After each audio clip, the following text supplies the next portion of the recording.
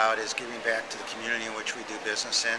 One of the best examples would be in most of our major offices, there's a coffee bar in the reception area.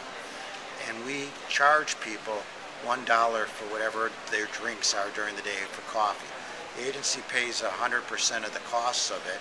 However, each dollar goes to charity in that given city, in the community. We started with pediatric AIDS in Chicago, and then children with AIDS going to camp in New York, and now we do things like PAWS, which is helping animals, dogs and cats, find homes so that they're never put to sleep. My big passion in the world is children and dogs and cats. So everything we do at the agency is about saving them. At the agency in Chicago, you'll find us running around with animals and dogs running through the halls on any given day.